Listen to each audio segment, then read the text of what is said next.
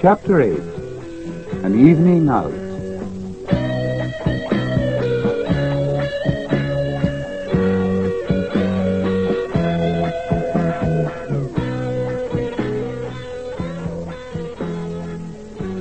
Section 1. Shortly after Arthur had redecorated the kitchen, he and Mary were sitting at home one evening when he suddenly realized that it was Mary's birthday in 3 days' time. It occurred to him that she might like to go out somewhere to celebrate the occasion, perhaps to a show or something, with dinner afterwards. Mary was delighted when he put this idea to her. She'd had a suspicion that Arthur might actually have forgotten all about her birthday. They'd been in London for several months, and not once had they managed so far to go to the theatre. What was more, they had no idea what was on. As it was Sunday, they had a couple of Sunday papers, so they turned to the page advertising entertainments. Arthur looked at the Observer, while Mary went through the list in the Sunday Times. Arthur asked Mary if she'd rather go to a ballet, a musical show, or a straight play. Mary said that she wasn't sure. She would rather look at all the possibilities and make her mind up later on. First of all, she thought that she might like to see Robert Morley, who was appearing in A Ghost on Tiptoe. She had seen him play in some comedy or other a few years ago on a day out in London with her mother. She couldn't remember the title of the play. Then she wondered whether she might like to see the Royal Shakespeare Company performing A Midsummer Night's Dream at the Old Vic. She had done the play as a set book for O-level English literature at school. She had once seen it performed by an enthusiastic but somewhat incompetent amateur company at her local church hall in Middleford. In the end, she told Arthur she'd leave the decision up to him. So the following day, Arthur went round to the local ticket agency and found that on Mary's birthday there were very few theatres where there were any reasonably priced seats still available. If he had gone to the agency earlier, there might have been more choice. But now the only practical proposition was the Jack Seagrave show at the Victoria Palace. This was a kind of music and variety entertainment, with the centre of attraction being the popular comedian Jack Seagrave. Section 2. The theatre, especially in London, is very popular with all kinds of people, and offers a surprising variety of entertainment. Most people who visit London make a point of going to the theatre at least once during their stay. There are over 50 theatres in London, and the kind of entertainment they offer is very varied indeed. One of the most popular kinds of show is the spectacular musical. Shows like Oklahoma, My Fair Lady, or Camelot, or more recently the rock operas like Jesus Christ Superstar, Hair, or Godspell. A very special kind of show can be seen at the London Palladium or the Victoria Palace, featuring the most famous entertainers of the day, both British and international, who might be comedians, singers, groups of musicians, or other performers. They are the heirs to the tradition of the old English music hall, so well described in J.B. Priestley's novel The Good Companions, which at the time of writing has been adapted as a musical and is being shown in the West End. The majority of theatres, however, show straight plays, which are basically of two kinds: those intended for amusement only, and the more serious kind of play.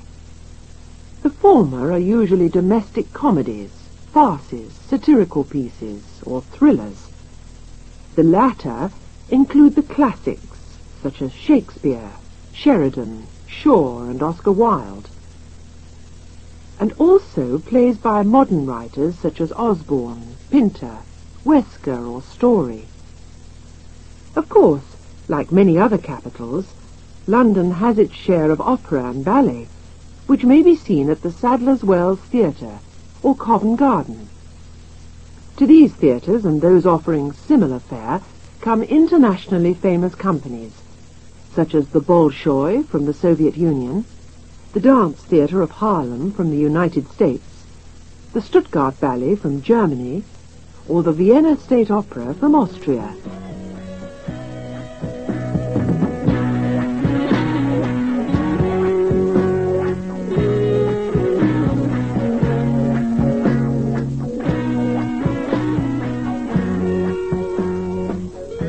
Dialogue.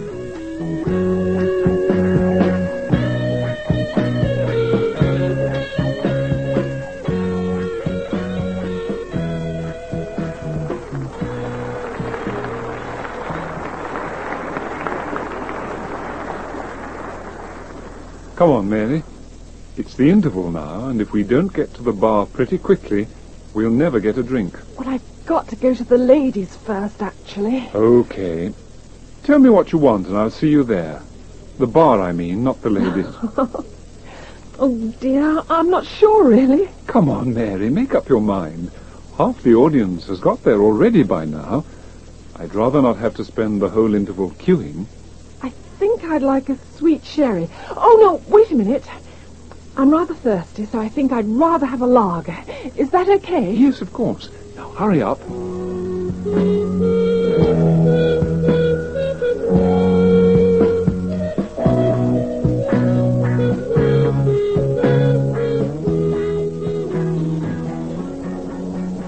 Oh, dear. You might have made up your face afterwards. I've never seen so many people all waiting to be served at once. Anyway, I've managed to get us a drink each. Yes, it is very crowded, isn't it? What do you think of the show so far? Yes, very good. I liked that conjurer chap, didn't you? I couldn't for the life of me see how he managed to get that pound note into the envelope the man was holding. After we'd seen him burn it, too. I suppose he might have had it up his sleeve. What did you think of Jack Seagrave himself? I thought he was terrific. Yes, I thought he was very funny. But I've already heard him tell some of those stories on television. They were funny, weren't they? I couldn't quite understand that one he told about the two young ladies who had the same milkman, though. What did he mean when he said... Not now, Mary. I'll explain it to you later. And I simply adored the little man with a funny walk. Oh, yes. Wasn't he funny? I've seen him doing that on the television, too. But it's much better when you see him doing it in the flesh. Did you like the man that juggled with the plates? Not especially. I've seen so many jugglers doing similar things recently that I got a bit bored with it. But you couldn't do it, though. No. I break plates every time you ask me to help you wash up. In fact, now you come to mention it, considering how many I've broken recently, wouldn't you rather I didn't help you? What a thing to talk about when we're on a night out. Hey, why has everybody left all of a sudden? Didn't you hear the bell ring? Oh. That means the curtain's going up again any second. Come on, finish your drink. We'll never find our seats again if the house lights are out. And besides, we'll disturb everybody. Apart from missing some of the show. Okay. I can't finish this anyway. Would you like to finish it for me? No, thanks. I'd sooner we got straight back.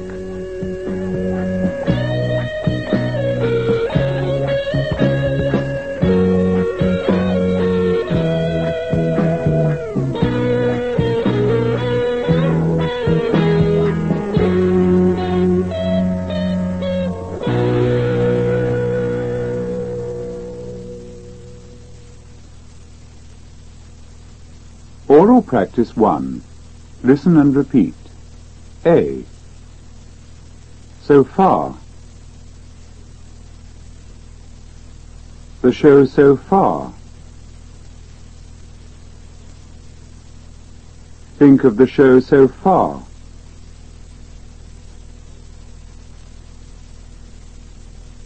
What do you think of the show so far?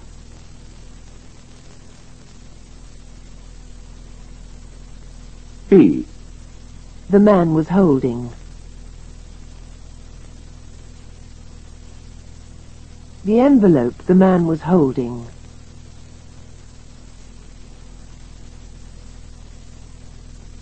Get that pound note into the envelope the man was holding.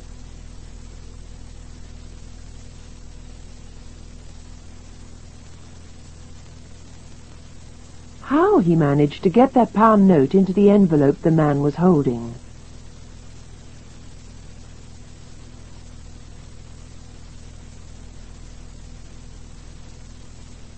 I couldn't see how he managed to get that pound note into the envelope the man was holding.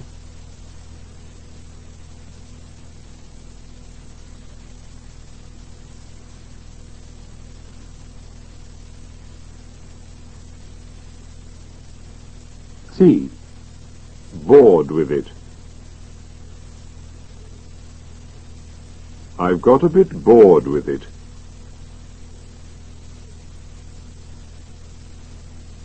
Similar things recently that I've got a bit bored with it.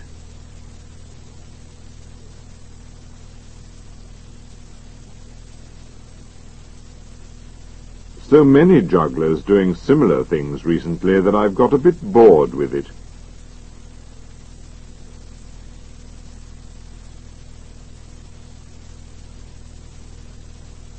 I've seen so many jugglers doing similar things recently that I've got a bit bored with it.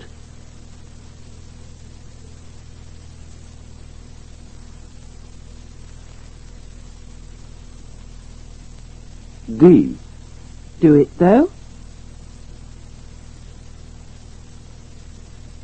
Couldn't do it though?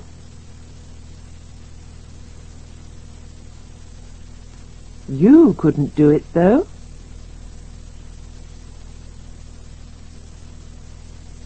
I bet you couldn't do it though.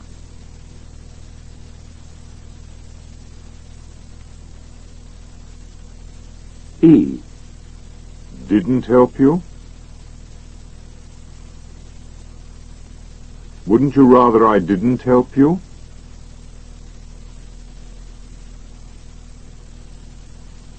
I've broken recently. Wouldn't you rather I didn't help you?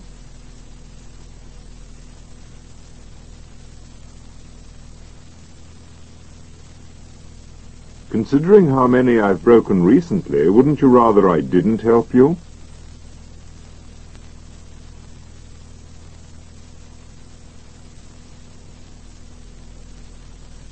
That's the end of Oral Practice 1. Oral Practice 2. You will now hear a dialogue in which you are going to take part. Listen, please. Let's go to the cinema tonight, shall we? We could see The Sound of Music. Or there's a new James Bond film. Oh, I'd rather see the James Bond.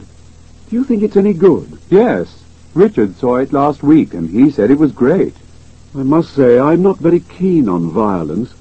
I'd rather see The Sound of Music. Well, I don't mind, really. But I think The Sound of Music might have finished by now. Oh, what a pity. Are you sure? Well, I'm not absolutely certain, but I know it was on a fortnight ago. I hope it isn't finished yet. I really don't want to miss it. Tell you what, we'll ask Richard if he knows whether it's finished or not. Now you will hear the dialogue again. This time you must talk to your friend and speak at the same time as the speaker on the tape. Let's go to the cinema tonight, shall we? We could see The Sound of Music. Or there's a new James Bond film. Oh, I'd rather see the James Bond. Do you think it's any good? Yes, Richard saw it last week, and he said it was great. I must say, I'm not very keen on violence. I'd rather see The Sound of Music. Well, I don't mind, really. But I think The Sound of Music might have finished by now. Oh, what a pity. Are you sure? Well, I'm not absolutely certain, but I know it was on a fortnight ago.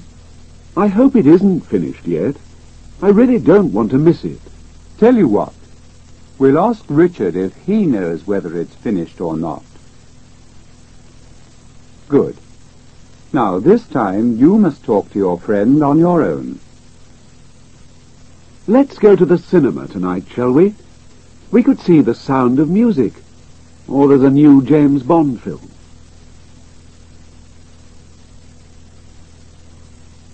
Do you think it's any good?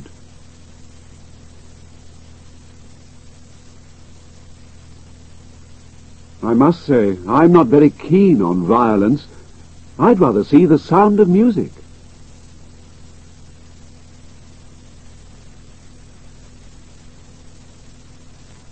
Oh, what a pity. Are you sure?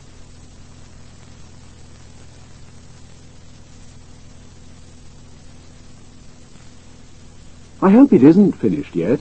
I really don't want to miss it.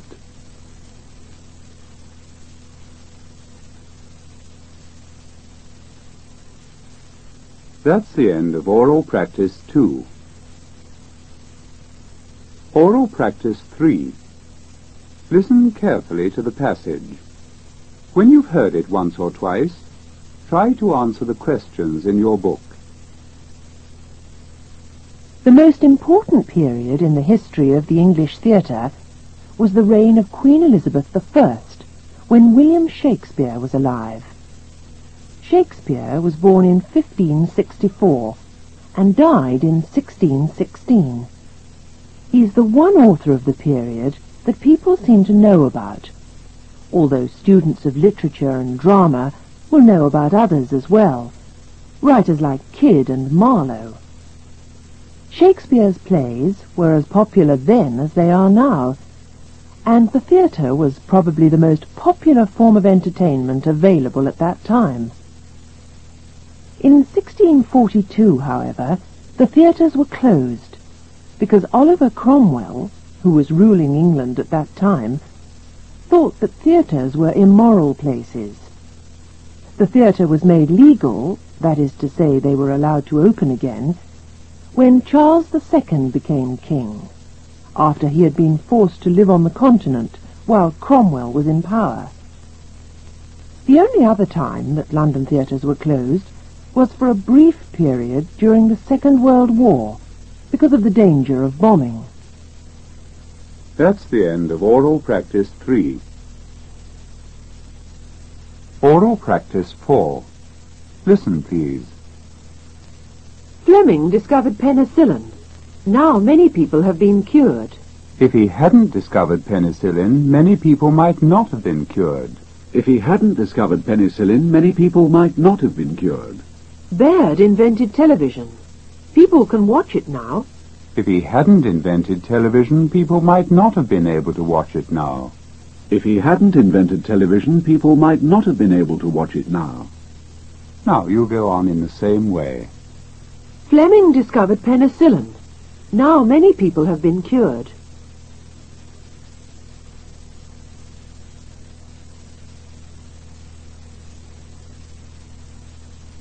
If he hadn't discovered penicillin, many people might not have been cured. Baird discovered television. People can watch it now.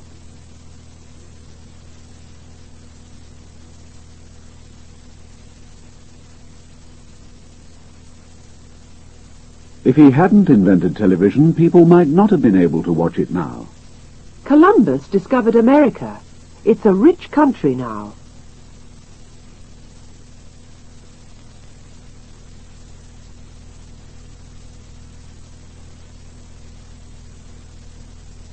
If he hadn't discovered America, it might not have been a rich country now. Somebody invented the wheel. We have the motor car now.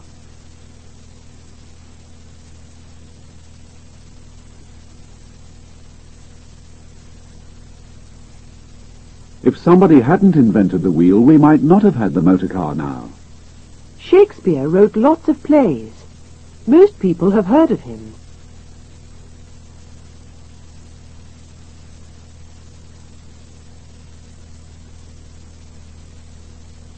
If he hadn't written lots of plays, most people might not have heard of him. Bell invented the telephone. My Australian cousin rang me up yesterday.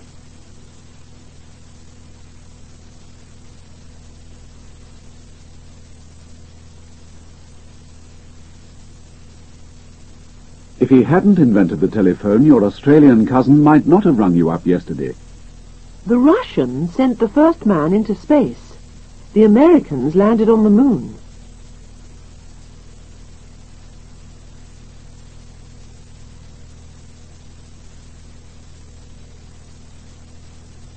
If the Russians hadn't sent the first man into space, the Americans might not have landed on the moon. Somebody invented the tape recorder. Now you're doing this drill.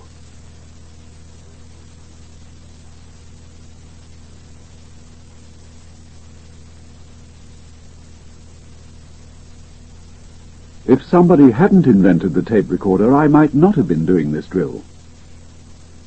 Oral Practice 5. Listen, please. I'll pay for this meal. Wouldn't you rather I paid for it? Wouldn't you rather I paid for it? I'll write to the bank manager. Wouldn't you rather I wrote to him? Wouldn't you rather I wrote to him? Now you go on in the same way. I'll pay for this meal.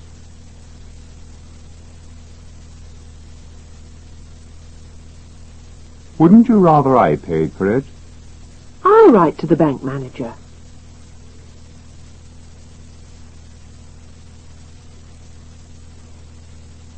Wouldn't you rather I wrote to him? I'll drive the car if you like.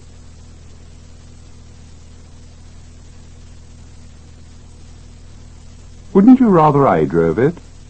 I'll bring the clothes in.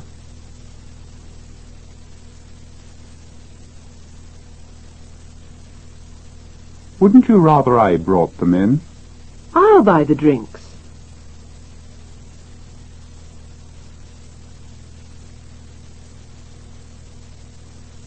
Wouldn't you rather I bought them? I'll speak to the boss.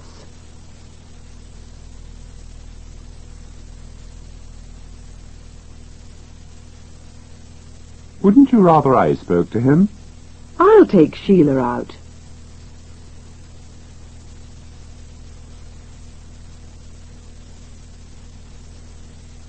Wouldn't you rather I took her out? I'll find the address.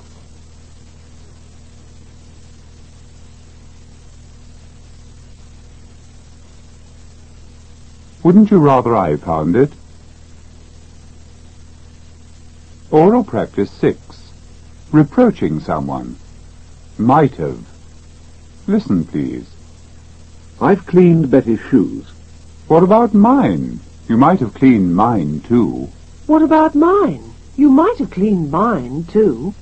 I've bought Sally an ice cream. What about me? You might have bought me one, too. What about me? You might have bought me one, too. Now you go on in the same way. I've cleaned Betty's shoes.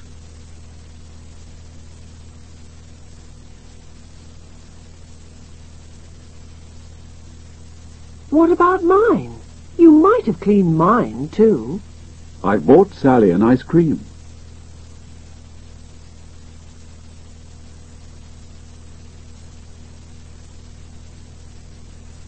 What about me? You might have bought me one, too. I took Jane to the cinema last night.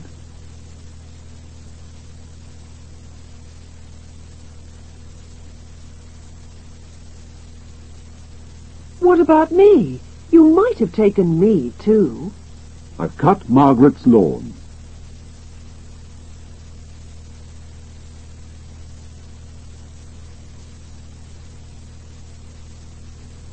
What about mine? You might have cut mine, too. I've washed Nancy's car.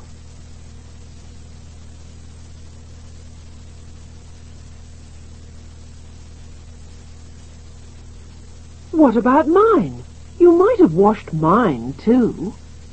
I helped Barbara with her homework yesterday.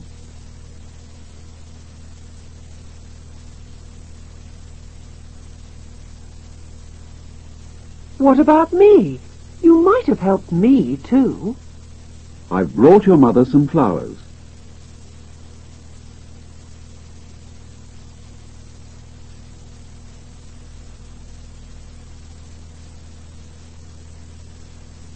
What about me? You might have brought me some, too. I mended Natalie's bicycle last week.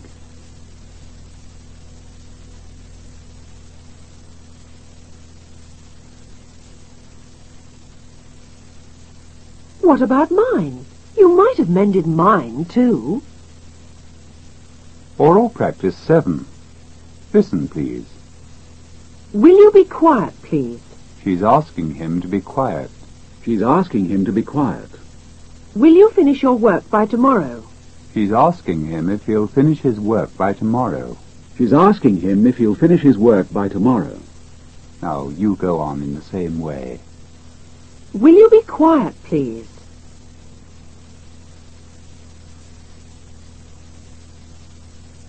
She's asking him to be quiet. Will you finish your work by tomorrow?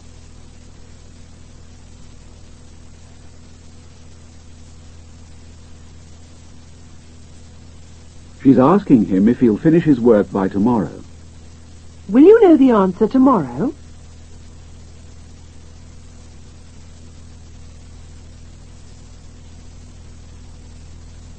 She's asking him if he'll know the answer tomorrow.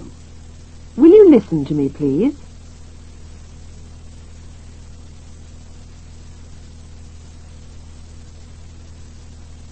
She's asking him to listen to her.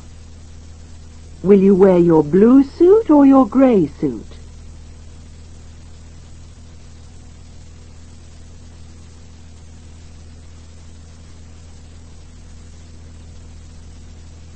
She's asking him if he'll wear his blue suit or his grey suit. Will you please give me some more housekeeping money?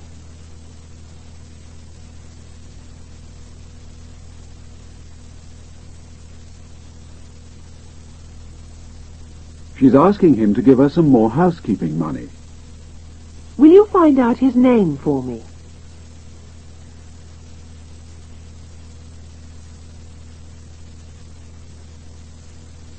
She's asking him to find out his name for her. Will you please leave me in peace?